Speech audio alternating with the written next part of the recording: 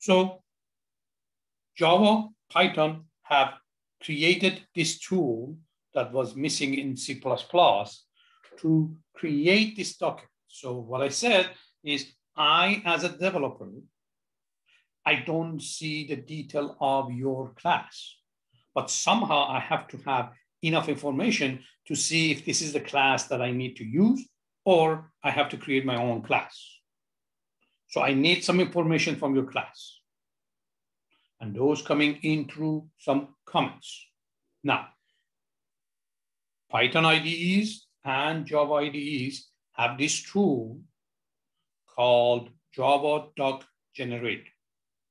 So you click on that one, it's going to create an HTML, like a web page type of thing for you.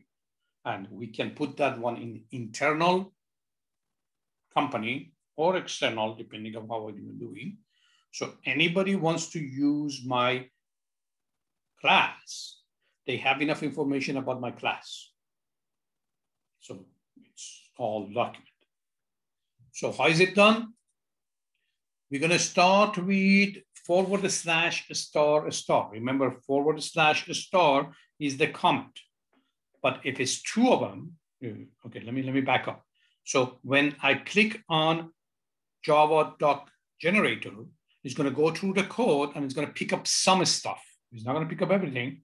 It's going to pick up some stuff to create that web page. How does it know what to pick up? It's going to be denoted by /***. So as soon as it says /***, it's going to go in there and it's going to start picking up stuff. So first thing in there is going to be the method's purpose. So is this what you want in the Word document? Like, is this how you want it structured? Give me a minute. I'm going to get there. So this is going to be the, so we're going to describe the method. So if I am looking at a method in your class, you're going to tell me what is this method? What is it going to do? Then we're going to have the parameters or the return value. So for the parameter, it's going to be having add param. So it goes in there, it's looking for /***, and then it's going to pick up the description, and then it's going to be looking for add param, and it's going to say this method needs these parameters. So we're going to explain the parameters, name of the parameter, and what is it for. Then I'm going to have a short explanation of the argument. What is this argument for? And then the second part can be the return value.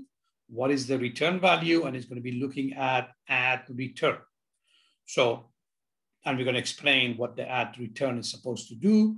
And if you don't have any parameters, don't put it in there. Some IDEs might create it for you. So you don't have it, don't put it in there. Don't put something in there with the empty things. Same thing goes with the return. So if I have a type void, then I don't need the add return. The rule of thumb, your mutators don't have any return. The accessors don't have any parameters. And then you're going to end it with a star forward. Okay, so my suggestion, because we all have such an urge to start writing code. My suggestion is to do this in your Word document, and then you can copy and paste it into your IDE later. Because if I am in my IDE, I have such an urge to start writing code. We are not writing the code right now.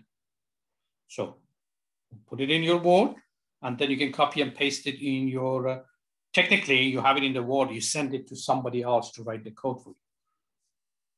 That is possibility that you don't write the actual code. Somebody else is going to write the actual code. So we're going to have, in this case, I have the withdraw. So I have my withdraw method that has an amount, and it's going to be void.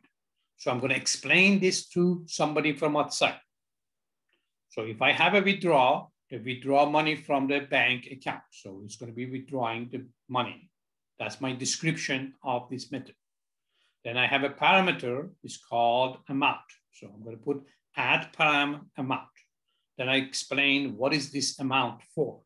This amount is to the amount to withdraw.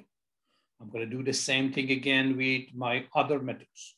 In this case, I describe what is this method is. So the first line is always what the method is going to do. What's the purpose of the method? And then you are going to be doing the add return. What is it going to return? In this case, it's going to return the current balance. Are we okay with this? Any questions on this? So we're going to add param and add return. Those are the things that we're going to do. Again, we are working with the course material of the book that we have. When I see some other stuff, then I have to ask you, how do you know about this stuff? So be sure you have the add param, add return in your design. So you want this exact like format when the doc. Okay. Yes, and this is from your book. Okay.